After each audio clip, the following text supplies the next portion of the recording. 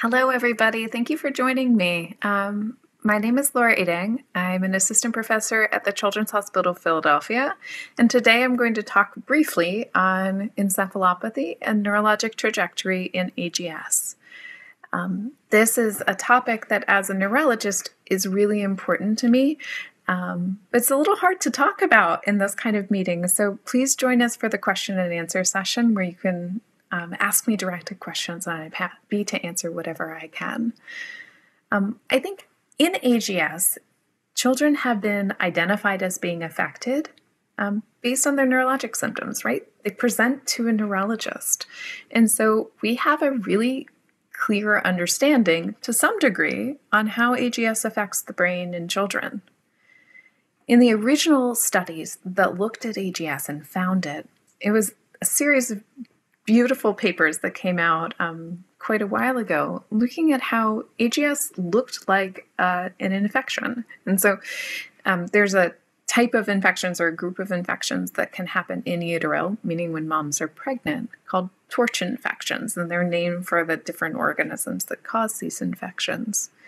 And it was originally described as being a pseudo-torch infection, meaning it looked like the mom was infected, and that affected the baby's brain, but it was running in families, which just didn't make sense. And so it's this really clever paper by Jean Aicardi and Françoise-Goutières describing how AGS looks like an infection. And so that was the mindset of how AGS affected children and families, is that it was this overall severe mimic of congenital infection. And so the original genes that were described and all of the original stories really describe the same picture. It makes sense. It's called ascertainment bias, right? If you think AGS looks like something, you're only going to go looking for it when the clinical story fits that picture.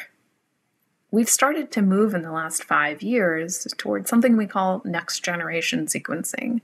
These are these big panels, and we send them when a child has developmental delay or abnormal MRIs, or we have concerns. And so our bar for sending these big tests that aren't specific is going down. These tests are getting cheaper and easier to send, particularly in the United States.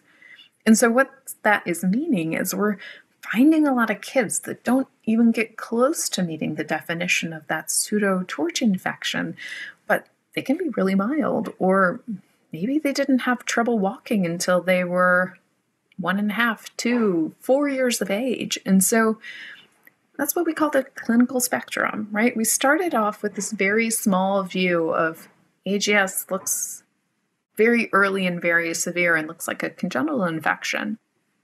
And as we start to find families that are affected in different ways, we're finding a really broad range of how it's affecting kids. We're also finding a really broad range of how kids are affected within a single family. And so even within a family, kids aren't affected in exactly the same way.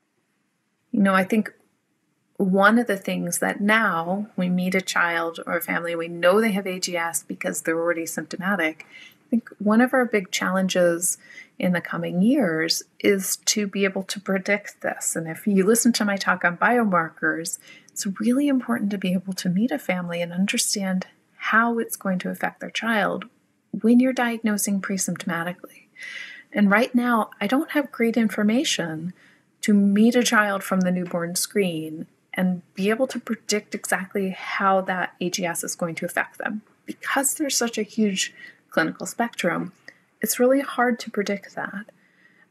We know that children with AGS can defy expectations and meet new developmental milestones and continue to grow and develop years later than would be predicted by traditional development. And then the other thing I'm very interested in studying and better understanding is the connection between the different types of language. And so if you think about receptive language and expressive language, how well a child understands versus how much they can put that information back out into the world, we're finding preliminarily there's a really big disconnect, which is something we all knew, right? our kids with AGS are understanding so much more than they can communicate. And I'm interested in better understanding how to both measure that and then ultimately unlock that. I think it's important that we offer our kids lots of ways to communicate with us, because I think overall we've been historically underestimating how much our kids can do. And so I think our next big stage for AGS is going to be unlocking that and helping to facilitate it, because I think our neurologic trajectories are very biased based on what we knew to look for.